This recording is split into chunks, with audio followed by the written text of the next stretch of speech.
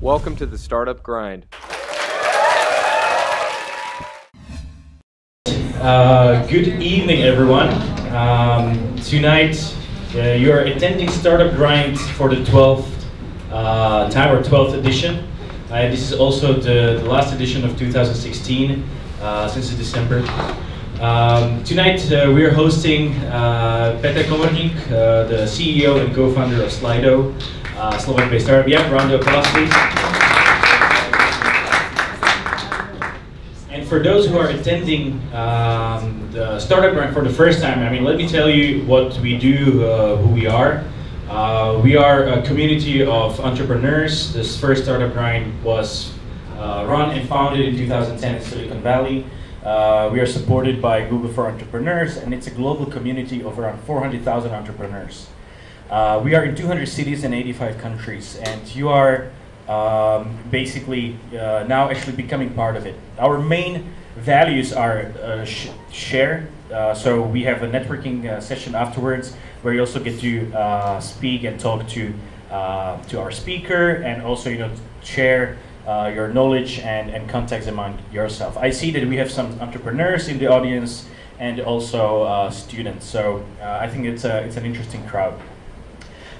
Before we kick off, I really would like to thank our supporters, our media partners, mainly, as a sponsor, KPMG and Startup Studio and Slovak Telecom. Also, I would like to thank the City University for providing us with this space. Why we are here, and probably you've attended, if you've attended our events in the past, we travel in the community. So we go through co-working spaces, innovation hubs, and also from time to time to the offices of the speakers. But before I invite Peter on the stage, I would like to point out that we'll be using, guess what, Slido tonight.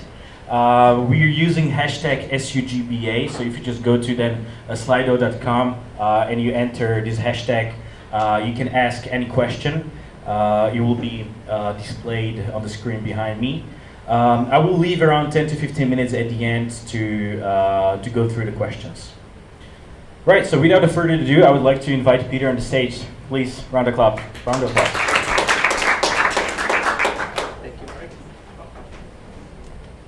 Thank you, Mark. All right, Peter, so welcome to the 12th Startup Grind, and thank you very much for accepting the invitation. We usually start the discussion with kind of the background and your history. So why don't you tell us, where you grew up, and maybe start from the university or even the high school times. Okay, so hi everybody, and just before I go into it, I would also like to encourage you to use Slido, because I have so many things to say, and I want to make sure I address what you really want to know. So if I can also, before I start, so it will help me maybe to direct the message a little bit. How many people are students here? So, okay. And how many people are in a startup right now? 3. And how many people would like to have a startup or would like to work for a young company? Okay, cool. And the rest, why are you here?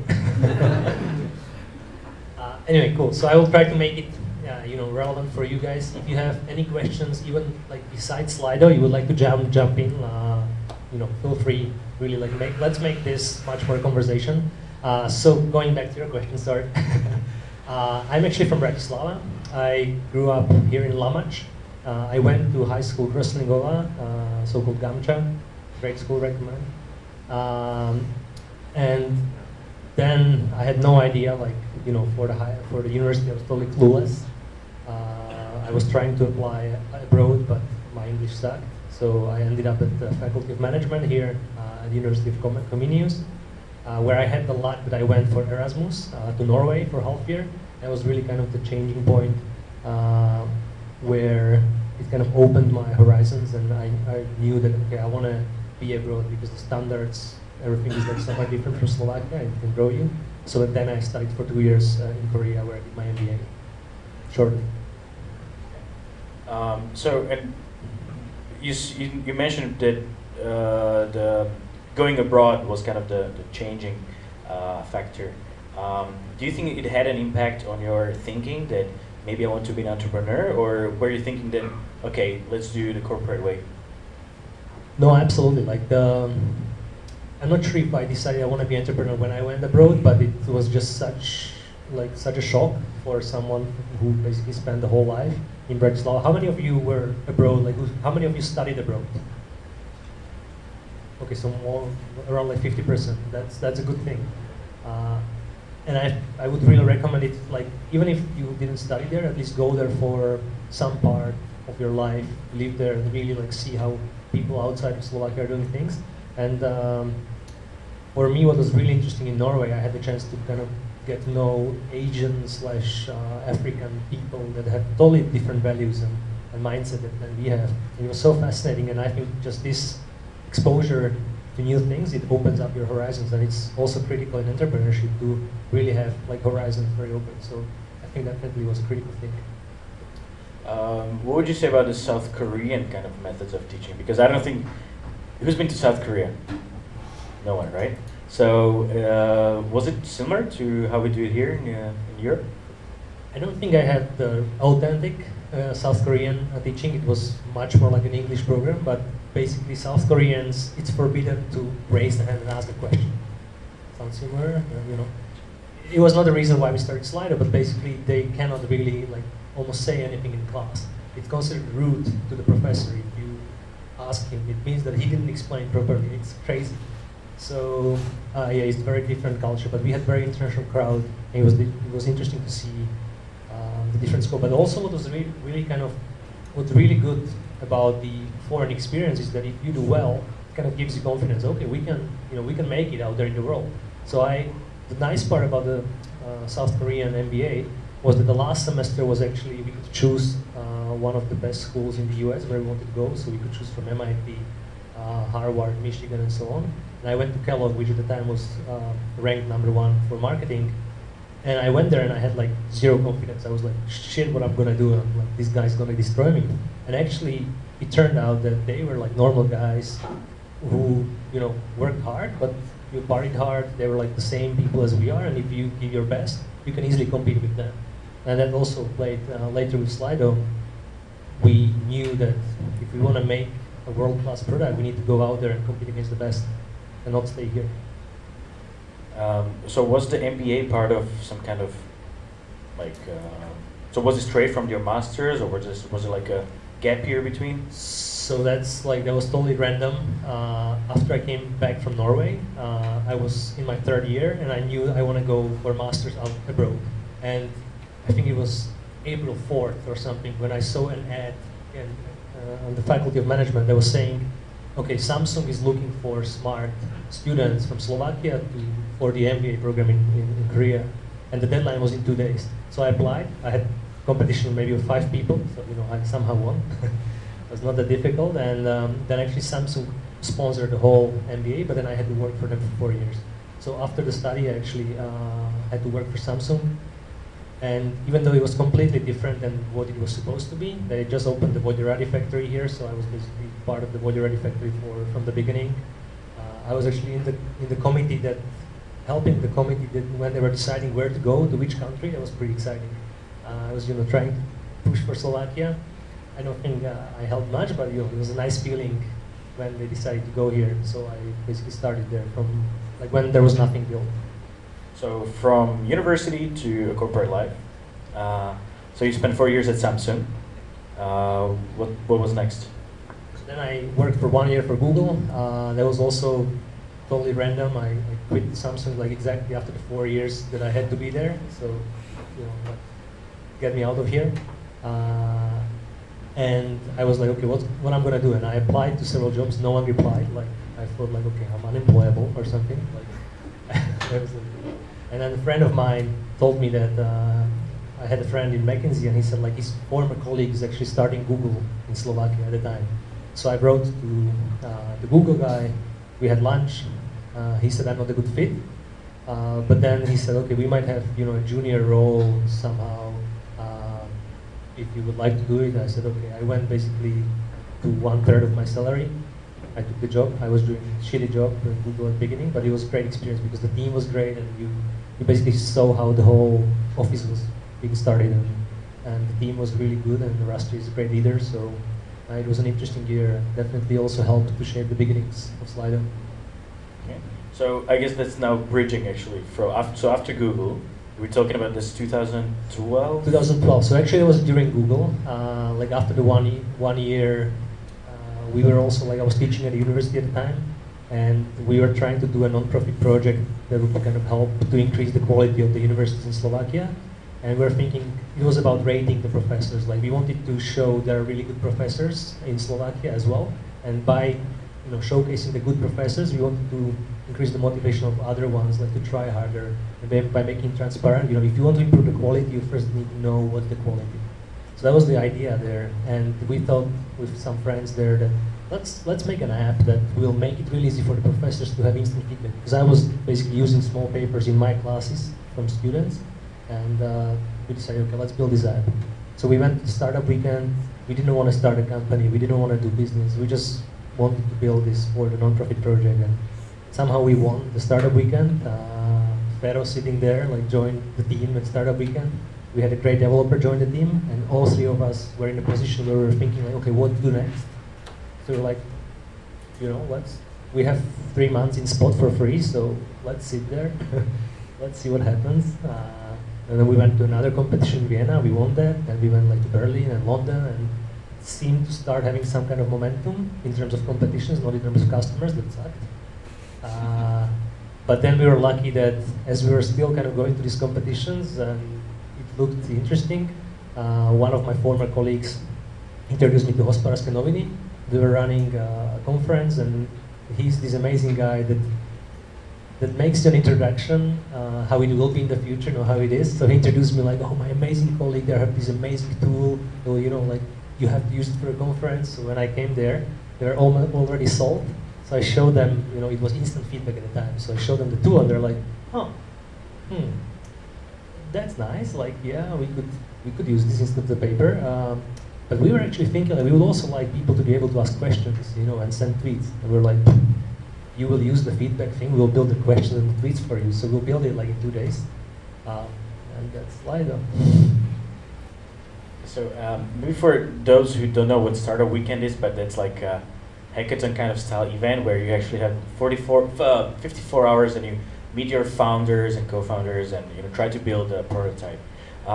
So that leads me to another question. Maybe we skip that. How did you meet your founders? Because being a successful entrepreneur, it cannot be one person. You need to have a team. So that was during the Startup Weekend. That was super lucky. Like So it was luck. Like you just met the guys on the spot, and you knew like this is the guy I'm gonna build a successful startup. So with. we knew with Vero from the previous Startup Weekend, and I kind of wrote him email a few days before, like, he's coming, and he was like, oh, I can't. But then he came, and like we would never win without him.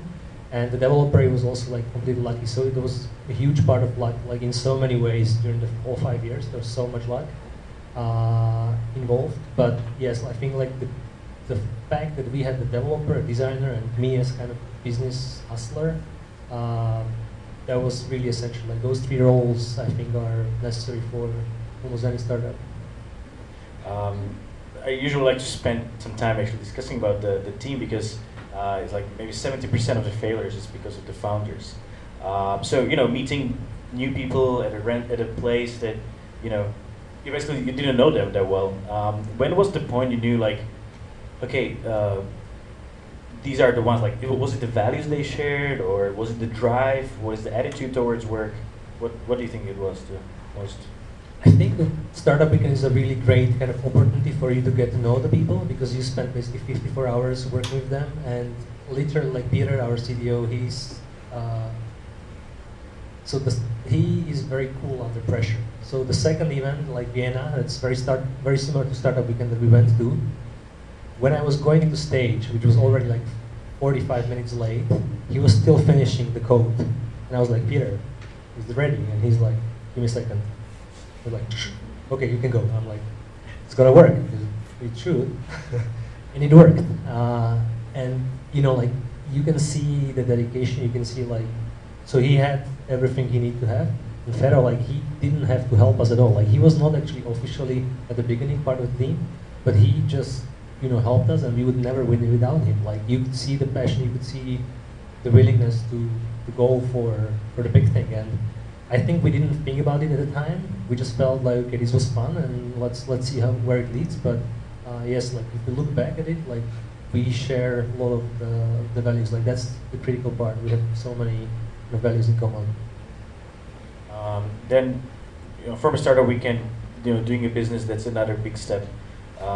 Could you describe us the process? So you went to the spot, you worked for 3 months out of the spot, which is a local co-working space. What was the experience, making business out of the idea, or like the prototype? It sucked. Like after half a year, we were sitting, it was like December 2012, we were sitting, we did 10 conferences, 2 of them were okay, 8 of them were like, like really Slido didn't add much value. And we were sitting there, after 6 months of really hard work, and we were like, shit, is this what we wanted? Like, we didn't think it's gonna be this hard. And is this really something we want to do for the next, I don't know how many years? Like we had completely wrong expectations about like how long it's gonna take, how easy it will go. So after that half year, there was a moment actually where we were probably closest to just giving up.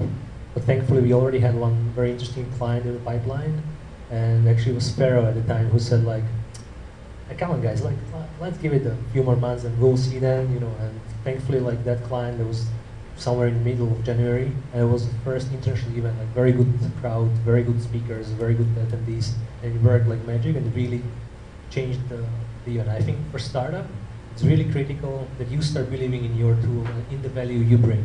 Because you have some ideas, you have some tool, but when you're talking to the customer, you're not really convincing because you don't believe. But if you really believe, then you can convince. Now when I'm talking to customers, they feel, I can really say things that don't make sense, but they feel from me that, okay, this is gonna help your event. And they know that I believe it and they can feel it. But at the beginning, you're like, so you're gonna get some good questions.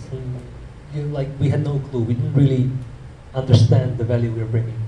And I think that's really changing as the startup is growing and you're giving more value. And how did you grow? Did you grow organically, like, getting more and more clients, or did you need some external kind of injection? Yeah, so we basically bootstrapped the first year from our savings, 3 of us.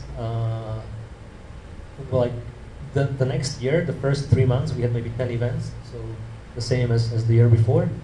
And then my little one was born, so my first child was born. And then we had like 60 events in the next 3 months, so a little bit of change. And that was starting to get crazy, and we're starting to have like interesting clients like SAP, and then some like IDC, some bigger clients who are doing good in conferences. So we started having some confidence in our own solution. And by June, like we were completely destroyed. So we knew we need more people into the team. So we hired 2 more developers, and Pierre Krajniak, if anyone knows, he basically opened up our London business. And then Andy Christopher, who basically took over a lot of the support from me. So we were 7 people after June. And we actually also got the first 2 angel investors in summer. That's why we are able to afford those additional people. So, and this is already the point that you do some kind of international business, international expansion. What were the success and fail stories of international expansion, or if any fail stories? The more mistakes you do, the more chance you will actually achieve something. So we made like so many mistakes and so many fuck-ups, and still like every week I do a few of them. I can mention some of them later. But the funny thing about the international expansion is like at the time, like in May, June, we finally had some events in Vienna, Prague, and so on that went well. But we still didn't know, okay, is this going to be interesting in London or in New York? And we knew that if we really want to build like a great tool, we need to go out there. And London was the closest. So actually, Peter, in September, we we had a plan. Like he basically took his backpack and he was like, okay, I'm going to UK for 2 or 3 weeks and I'm going to start a business there and then I'll come back. You know, so he came back after 1 year. The business was far from started, but for the first half year, basically, he was sleeping on the floor of a friend of us. He was basically every day, he was going to networking events, to different events, he was hustling every day. Nothing out of it. I remember we had a feedback kind of meeting in December. I'm like, Peter, I see how you try. I haven't seen anyone try as much. But where the fuck are the results? Like, you know, like there must be something, we have to do something better. The truth is, it takes so long in B2B. It takes so long in B2B. Like he was doing his best. He was actually doing good things. And we were also lucky in December. We had one interesting event where we met some customers that actually gave us, like by using Slido, they gave us the credibility to others. We won like an event technology startup award in London, which also gave us some credibility. So we were able to start closing the first customers the next year. And now London is like 25% of our business. It's our biggest market by far. And it was critical, absolutely critical for us to be there because basically from there, like Australia, which we never ever even tried to approach, because many people from Australia go to London. Now Australia is actually a pretty big market for us. And you know, like it just started spreading. So going to London was absolutely critical. And then that also gave us some proof that okay, if it works in London, it can work anywhere in the world. You mentioned the part about the customers were giving you feedback, etc. It was important.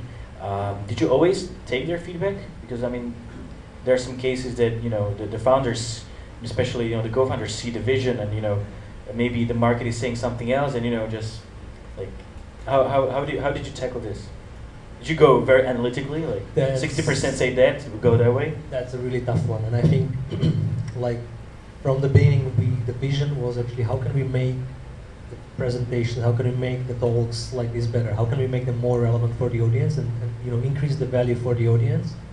So we'll get back to the question soon, but that was from the beginning the vision, and there were many ideas from the customers that we knew that they're just taking us away from the vision.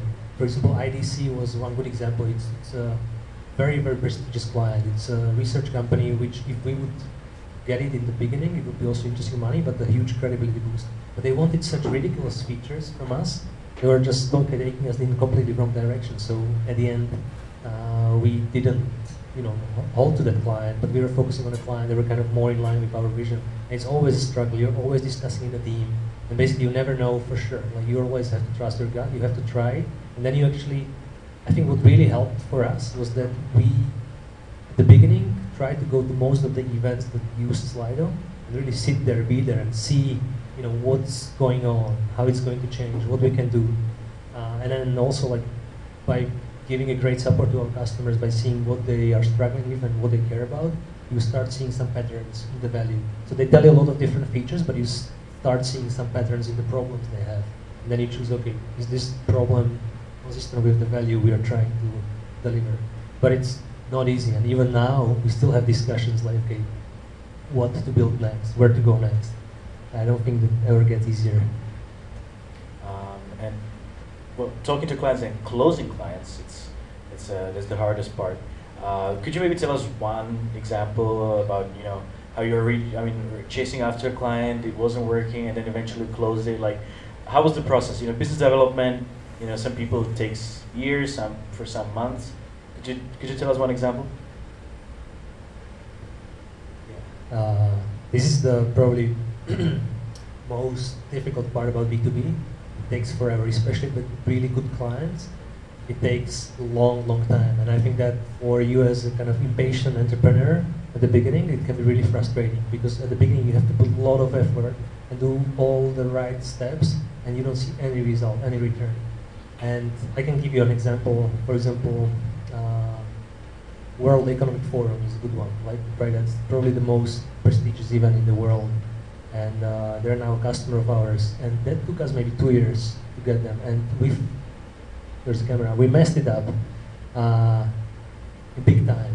The first time when they started using Slido, like they didn't have the best experience. Like there was some kind of technical issues that they experienced, so they actually stopped using Slido for a half year.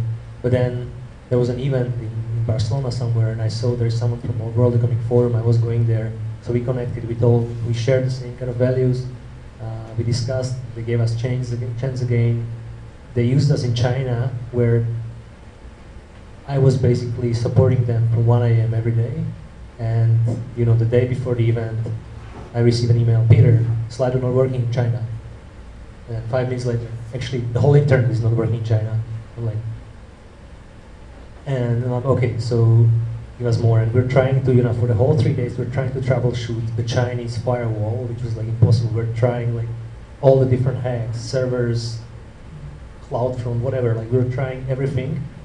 At the end, it seems we found the solution. We don't know for sure because they didn't even use it for one session at the end, but they so appreciate the support. They said, okay, well, we want to try it in doubles. So that was the thing. Like we completely messed up China again. That was the second time basically. And but still, because like you did everything, they gave you the chance in doubles, and the doubles went really great. But again, the support they received was we gave it our best. Would you do anything differently in order to like avoid such mistakes, or like what were the learnings from these big clients? That's a really good question actually, because what I found out is I was chasing those big prizes from the beginning, like South by Southwest and everyone, and with some of them I had a really good kind of traction, and thankfully they said no, because if they would say yes, it would kill us. It was definitely, we were not ready for the client, and even like for some of the big clients we're dealing with right now, like corporations, of course we wanted them 2 years ago, but we had no idea what we don't know, and we had no chance actually to give them a good solution. Even now we're like really just discovering what it really takes to actually serve a client like that on an enterprise level, like what kind of security, legal, and other things they really require. So it's really like you are not, in the beginning, you might not be ready for the customer, so be careful what you wish for. And the World Economic Forum was 1 year too early for us. And we didn't know it at that time. Like you never think your solution is not good enough, thankfully, because otherwise it would be hard to convince the client. But yeah, like many of the customers that we later were able to convince, we were lucky that we didn't convince them earlier. Many startups in their kind of early days, they provide their products or services free of charge, or try to do the freemium kind of model. What do you think is the right way to offer, to give them the free product and then build a reputation, or you pay for what you get? So we still have premium, and there is a good reason for that, and it works quite okay for us. Like there is good conversion logic there. But the truth is, like at the beginning, even for clients that were supposed to pay, we were like, okay, just use it. Like here it is for free, and it was a big mistake. It was a big mistake, especially because if you give it to them for free, they don't value the solution so much. Like if they pay for it, they make an investment, and they're gonna make sure they use it properly. But if you gave it to them for free, and especially at events where so many things can go wrong, and it's really stressful. The one thing they easily give up is this free tool. Yeah, no one cares about it. But if they paid for it, they made an investment. If I had to convince my manager to pay for the money, I'm not gonna let it down easily right now. So we actually found out that for the important events, it's really important either to make sure they use it properly in some other way, or make them pay for it, and then they will actually use it much better. So the freemium as a model works for us, but don't just give out your solution. Make sure the client actually pays for it, because it's also tested. Like it's a sign for you that they really value the solution, but you will get much better approach from them in the end. Now kind of shift more towards your company and Slido itself. How big is your team at the moment? So we are 50 now. 50. 50, yeah. And it's basically spread now, like we have customers all around the world, so more than half is basically customer success. Because especially at events, we really want to make sure our clients have a good experience, and 5 seconds can basically make a difference, when you're helping the client. So we want to make sure like we have the team all around the world that can help the clients. So we have one person in Australia, Taiwan, Singapore, and then some people in the US, UK, and then here in Europe. How do you find people to your team? most of the people actually come from Slovakia. So even the guy in Australia, like one of our colleagues asked him like if he knows anyone smart there, and he was like, me? He was, okay. So, you know, like it's usually what kind of references from smart people that the people in the team know, and that's how we were able to build the team so far. Would you say that the company where it started still is following the same vision, or is it kind of changing? Like, is there still the same light at the end of the tunnel? It's the same. Same. Could you maybe elaborate? Like, what is the vision? Like, what do you want to? I mean, do you have a sentence around these companies, like, you know, on their walls, like company vision? We don't have that, but the kind of in a short, like to describe the problem here, it's really hard, right, to have a conversation with you guys here. Even like in such a small group, imagine there's 1,000 people in the room. It's really hard for you guys to have a conversation with the speaker, especially if, you know, we have no clue what you want and why you came. And what we try to do with Slido is actually really make sure you guys are part of the conversation. So the questions from there, and I will try to see them better. So by involving them and by answering your question, we make sure that you get some value. And that's basically what we're trying to tackle, like making sure the people maximize the value out of going to a conference, out of going to a session, and making sure there can be a great conversation.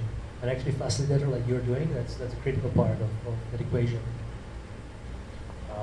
Do you see any shifts in the events industry where maybe you are spotting another opportunity, or what are the other opportunities for Slido?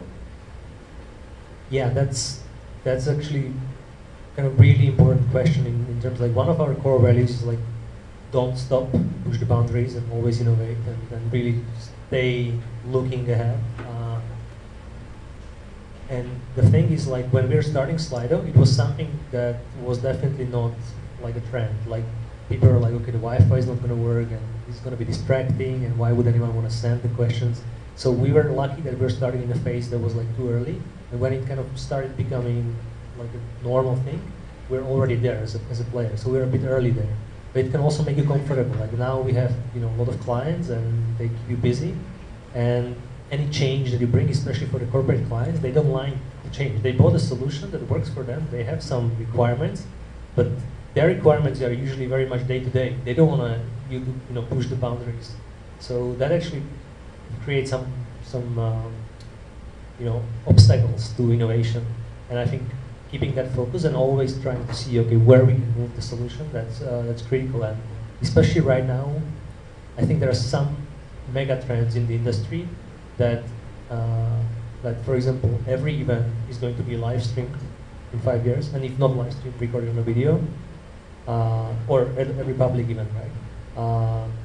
There will be probably like the VR and AR, like we'll see how they play, but they might very much change the equation, how people will travel.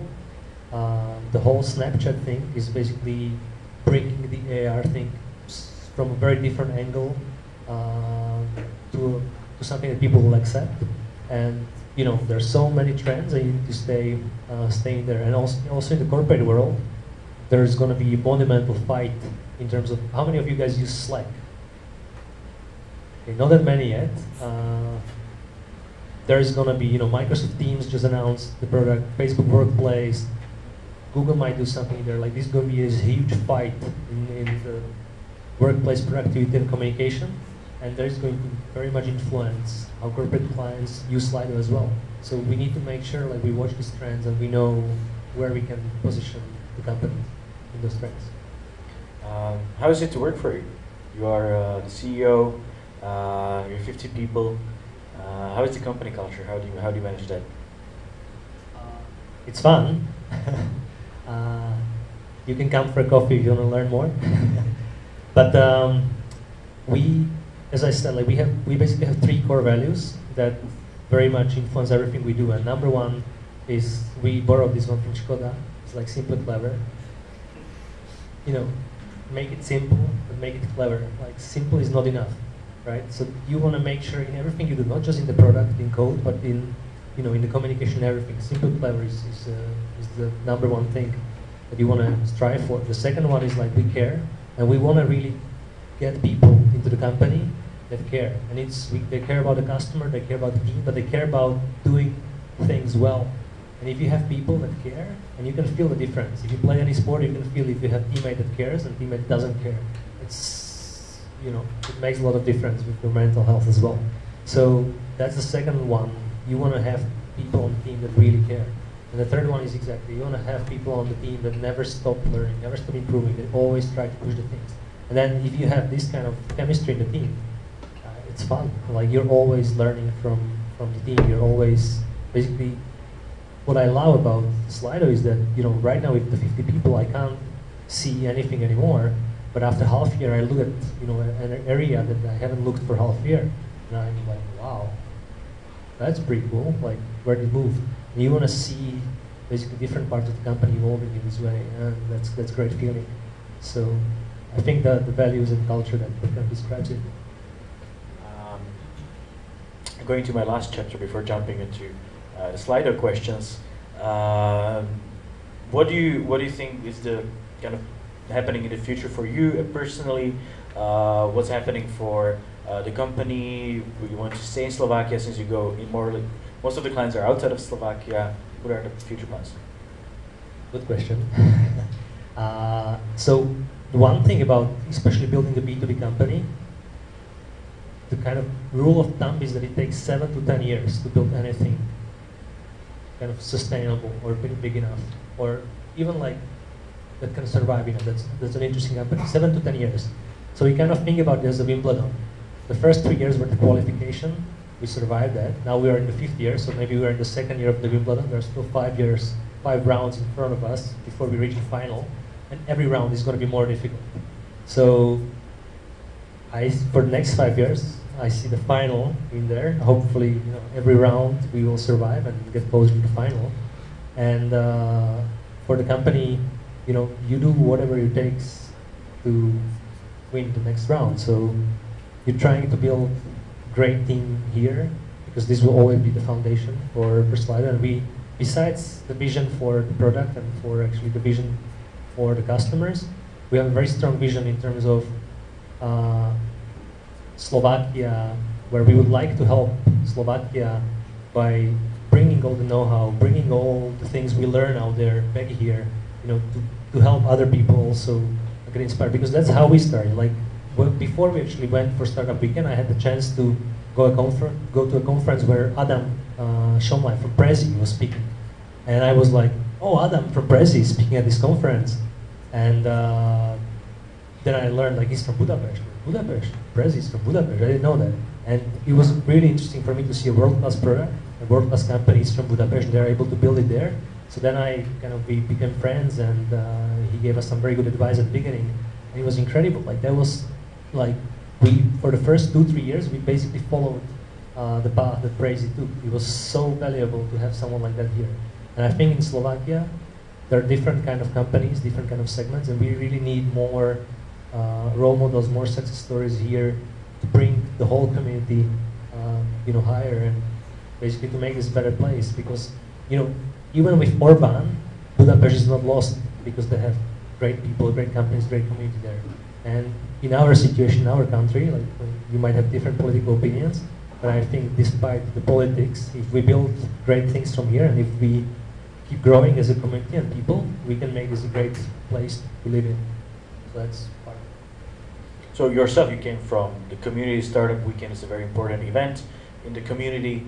Do you still follow the Slovak Bratislava community? A little less now, like there's not much time, and I travel quite a bit, but I see the events that are happening, but you know, like you can't attend all the events. So what do you think we could improve in?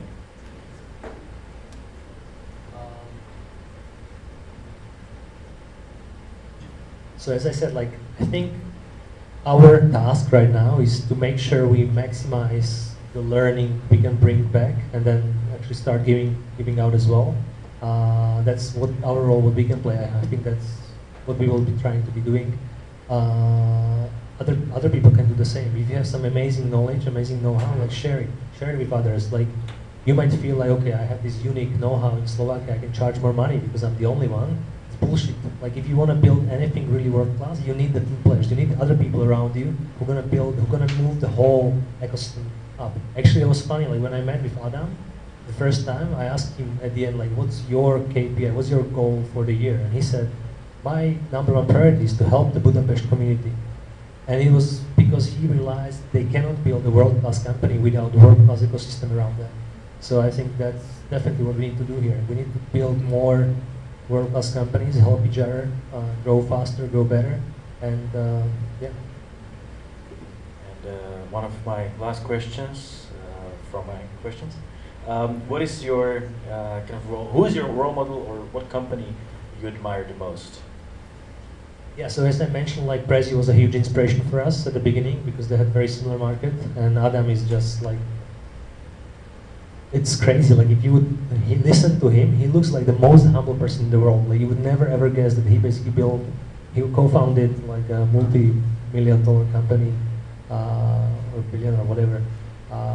Incredible person. Then Slack, as I mentioned, if you guys haven't used Slack, like use it, because that's probably the most fascinating company in terms of marketing, how they connected the technology and the product. It's incredible how they do things. They're a huge inspiration for us in many ways as a company. Trello is a great company. And in terms of people, especially if you're thinking about B2B company and SaaS business, there's one guy, one blog that I recommend everyone read. Like forget about anything I say, go to saaster.com, SAASTR.com, and that's a blog about startups, B2B, SaaS, what it takes. And he writes about all the different stages. We learned so much from there. And they have a big conference in February in San Francisco. I'm going there for the 3rd time. I'm looking forward to it like a small kid. I'm going to learn so much. And then there's also the Startup Grind conference in February, which is going to be amazing as well. So guys, buy the tickets. It's only 1,000 grand or something. But it's worth it. I can help you out, so just shoot me an email if you want to go to the Startup Grind conference in Silicon Valley. 20th of February? No, yeah, 20th of February. You should know. Doing a little promo here. And my last question, so what is the message you would convey or give to our audience, but also the global community, since we're being recorded?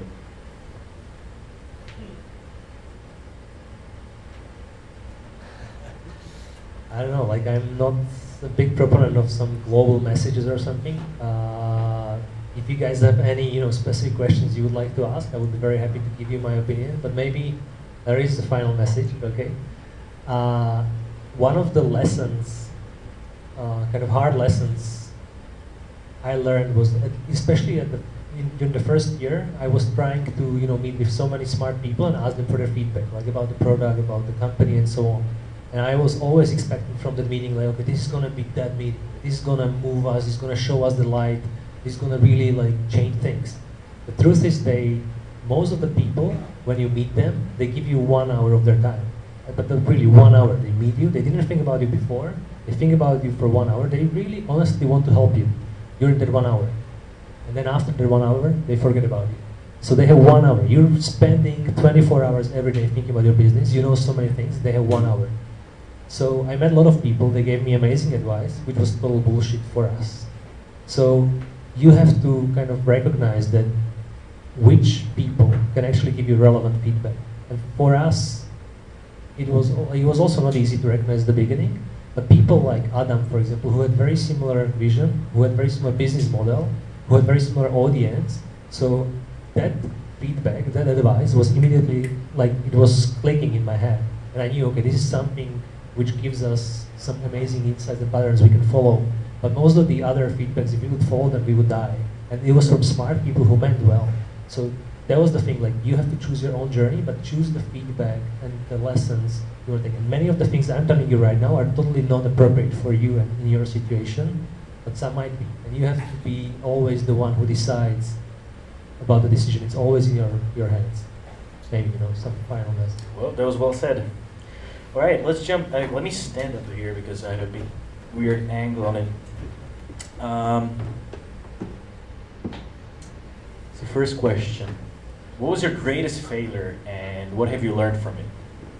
I always like those. There are so many of them that it's hard to choose the greatest one, but I would maybe repeat The one when we actually, so for 2 years almost, I was really trying to raise money for the startup, because that's kind of common knowledge of what you should be doing with your startup. You should be, you know, raising money, because that will make, like, if you raise the money, that means you're successful. It's complete bullshit. If you raise money, that means that you can't earn money for yourself, and you know, like, it's a little bit sick logic. Sometimes you need the money to grow faster, but especially at the beginning, the money can really detract from the journey you're going. And for example, at the beginning for us, when we received like the second funding, it was amazing. Like it helped us a lot. But the first reaction, it was a little bit more money, not too many, not too much. But my reaction was like, okay, now we have all this money, we are growing like this so far. Now we need to grow like this. So I started doing complete like things that we never did before. I started doing things, you know, just to try growing faster that we never tested before. And of course, they didn't work. So we wasted maybe 30% of the money in the first 4 months. And I'm like, oops, if this continues, we're bankrupt very soon. So we slowed it down, and we decided, okay, let's focus on the things we were doing well before, and then let's do them better. And then the money kind of lasted us until now. Like we didn't have to raise additional money afterwards. But I was kind of the impact money can have on you. That's a very important one to realize that. And at the same time, just chasing investor money for having the money, it doesn't make sense. Like the best thing you can do with your startup is actually grow it yourself, because then you don't give up the share. You don't have to have all these crazy restrictions, and institutional investors especially have very strict obligation expectations from you. So be very careful if you're chasing institutional money, and you should know exactly why and what do you want to do with the money. And if you want any like more direct advice about that, I would be very happy to talk to you afterwards, or even for a coffee later. But it was a big lesson for me to realize that investor money is not something to celebrate. It's necessary fuel for you to grow faster, but you need to know exactly how you're going to use it. That's where the hard work starts, right? If you could start a new venture, I guess, and could have done one thing differently, what would it be? Wow. I'm lucky in a way that I have very bad memory. So when I fail, I'm really angry for a while, and then I forget, thankfully. So I take every failure as a super important part of the journey. Like, I wish, after wasting the money, I wish like, oh, I wish I wasn't so stupid. But thanks to that, it helped me avoid so many other mistakes. And actually, Rusty Turek in San Francisco told me at the time, like, be happy for the lesson. It was really cheap lesson for you. And I think the biggest failures I had were probably most important ones to change, like to help us avoid bigger mistakes in the future. So, in terms of the mistake, we thankfully haven't done any fatal mistake that would kill us. But we basically, even within the company, if you ask about the culture, we celebrate the mistakes. We discuss about them openly. And I'm almost a little bit freak in terms of, if you don't analyze the mistake, like not analyze, but if you don't really discuss the mistake deeply, then you wasted the mistake. That's the worst thing that can happen. If you fail and you don't learn from the mistake, that's the worst kind of waste. So make sure you learn from your mistakes and celebrate them, and then forget, because otherwise. All right. Aren't we too humble and have almost no self-confidence, even though we, people companies, could compete with top stars and be at least even? Speaking of, I guess, like Slovak people and the Slovak nature. I really like humble people, and I think it's an amazing quality. And for example, like the Kevin Hart from Eventbrite, when I had the chance to meet him, like he's an incredible person. He was so humble. He knows 5,000 times more than I know, but when he was giving me advice, even though he knew exactly what he was telling me, he always gave it in a way that, okay, you know the best about your company. This is what I think. And the best people, I think, are humble, because that allows you to learn and receive. So I don't think Slovak people are humble. I actually think a little bit that maybe we are losing that humbleness, and we should not lose it. Like, we should always stay humble, and we should stay hungry. And if you feel you're humble, that's great. But don't be afraid, right? There's a big difference between being humble and being afraid. But yeah, like you can think, okay, in the US, this US guy comes and he bullshits his way through. I think one of the things that people, our customers, appreciate about Slido is the the direct, the trustworthiness, and the humbleness. Maybe I'll tweak it a little bit. So what would we? I mean, what should we do to compete with the top stars, right? Even just looking into Berlin or some other ecosystems. I mean, do you think it's inside of the people, like? No, I think like the biggest problem with Slovakia in general is that if you look at any kind of articles like, oh, Slovakia was 43rd in the ranking somewhere, 4 places better than Czech Republic. Who the hell cares? Who is Czech Republic? Okay, there are neighbors, but who cares? What is Singapore doing? What is Finland doing? What are those guys doing? Why they are number 1? So that's what we did at the beginning, right? We went to London because we wanted to compete against the best. We wanted to get the best customers, tell us why our product sucks, so we can improve it, so they will buy it eventually. Then we went to San Francisco. At the beginning, like, I cannot mention some of the names, but when I was talking to the customers, I literally had to, do anything for them to even try Slido. Now it seems really they enjoy using it. So that's what makes you, if you play with Barcelona every day, you will be better. If you play the 3rd league in Slovakia every day, you will stay in the 3rd league. So I think the key here is not be more confident or be cocky or something. Go out there and compete for the best customers and try to make the best product. Next question. What is your vision and mission? How do you merge it with market requirements? Example. Yeah, so that's kind of what I was describing before, is that you want to maximize learning for the people, and if there would be no value in the market for that, then the vision would be useless. So your vision has to be in line with the market, and it has to come from the market. As always, one of the luck that we had with the conferences was that the product was so unstable at the beginning. We always went on site, and that gave us really good insights into customers, and we are still trying to stay close to our customers, and that's helping to shape our vision. What is the main reason of your big growth during the summer and autumn? Somebody knows inside info, huh?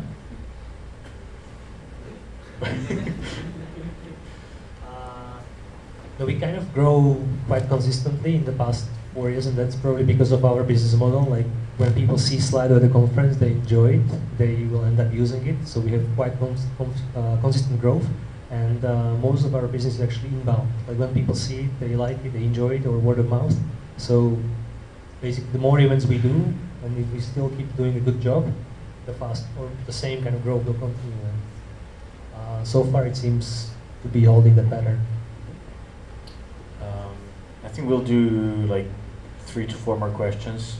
So next one is what is Slido's business model? And I would add another question to that. Where are you, the one you're going to describe, but are you thinking of any other business models, or do you see any other business models that could work for Slido? Yeah, so this was another really, really, really good kind of lesson we learned, and that was that the pricing, when you're starting, you're thinking, okay, we'll figure out the pricing later. And actually the pricing is probably, and the business model is probably the most critical part. Well, not the most critical part, but as critical as the product and the value you're delivering. And I can give you a great example of actually 2 companies I really admire. One is Slack, which is brilliant, brilliant. Like, just check their pricing. It's just brilliant. Like, when they started, they had an amazing product, but they had a clear idea how they're gonna monetize it. And when we started using Slack, it was for free. We were using it for free. And then after 3 months, I was trying to search for a file, and it showed me, oh, you can only search the last 10,000 messages. Shit. And then I checked my account, and I saw I have 150 credits from some surveys I did when I was onboarding. I'm like, oh, so for the next 3 months, basically I have it still for free. In the 3 months, okay, I will just decide. Now we're paying them like $500 a month, right? So, and we don't even know this. Like, it's the best thing we have. It's an amazing tool. And then there's Trello, which I think in terms of product value and quality was almost the same value for us. But they exactly started like, okay, we'll build this amazing business, this amazing product, and we'll figure out the business model later. And you can see it, they came with some Trello Gold and all this kind of bullshit, and it just doesn't work. Like, Slack is now several billion-dollar company, the fastest growing SaaS company, I think, in the history. And Trello, which I think had comparable product and value proposition, is kind of finally starting to monetize the huge customer base they have. They have 17 million customers, but it's really hard for them to monetize because they gave up too much. value, and they didn't think with the business model first. And it was the same for us with Slido a little bit, where we have a freemium, but we still, basically this summer we finally found a pricing that seems to be working, but we will be revisiting it every half year to see, okay, if this is really the right business driver. Okay, if you had just one more month of life, what would you do? How would you spend your time? What would you invest your energy in? First of all, I wouldn't want to know about it, and I would just do what I'm doing. Okay. Are you hiring? Thank you, Frank. Yes. No, we are always looking for amazing people who want to work on a world-class product from Slovakia and help the country along the process. So, I would be very happy to talk after the talk. How does the ideal future for Slido look like? What is the difference between customer experience now and 5 years from now? So when I was describing the vision at the beginning, like where we want to take this, it was almost like when you come to a conference in 5 years, one of the first things you ask is, what's the Slido code, right? And maybe it won't be the Slido code anymore. Maybe it will be, automatic. It will just pop up on your phone or something. But basically, the idea is that every conference should have a back channel for the audience that allows the audience to maximize the value. And this is just gonna happen. Like the live video is gonna happen, and it will either be Slido or it will be something else. It might be a completely different product. Maybe it might be social media. They will basically change the whole paradigm, and Slido might not exist in 5 years at all. But this is gonna happen. And ideally, we wanna play part in that happening, and ideally, we wanna help shape the future. And the last question, what was your reasoning to... Where did you go? What was the reasoning to go through to MBA? What did you get out of it? How much experience do you think one should have before doing so? That's also interests me. Yeah, it was definitely a very great experience for me because I was young and I knew nothing, and it, like, again, opened up my horizons a lot and gave me some good business foundation. But I would probably not do MBA now if I would be so young. I think you can spend the time more efficiently. And if you would be doing, like, if you're thinking about transition, you're in 4 or 5 years in some job, you're really good, but you don't see yourself in that future and you want to jump the ship, then go for the best schools. Go for Stanford, go for Harvard, go somewhere where, like, really you'll be forced to compete with the best. And when you walk out of that school, you will know, okay, I can do things. It will help you, and it will also open up your network. It will give you great value. So if you go for an MBA, go for the best one. Otherwise, I think you have better ways how to waste your money. Maybe one extra little one, because this is an interesting one. What is now the most important asset, skill, value to have in order to work for Slido? So when hiring, what do you kind of look for in a candidate? Yeah, so number one absolutely is like the culture fit, the values, the mindset of the person. We look for this kind of, like we said, we care about the team. If you're a team player, we care about the customer. You have really strong kind of customer focus. You're able to listen, you're able to take feedback. But at the same time, you have this crazy high standard of excellence. Like, you just want to make great things, and you basically won't stop until it's really good. And many people just say, 2 hours earlier, like, oh, that's good enough. No, like, you won't let go until it's good enough. And also for the customer, like, you won't let that customer down. And it's this kind of attitude and mindset of someone you really want to have on a team. And to actually answer maybe the question a little bit more specifically, the best definition of leadership I ever heard is that leaders enable others to achieve great things. And I think you can have a team of 20 people where everyone can be a leader, because everyone enables the others in the team to achieve great things. And I think we're looking for leaders into our team in their specific role. They don't have to lead people, but they're a crazy leader. So if you fit that requirement, come talk to us. All right, perfect. So thank you very much. This was my last question for tonight. So round of applause, ladies and gentlemen, for Peter. It was very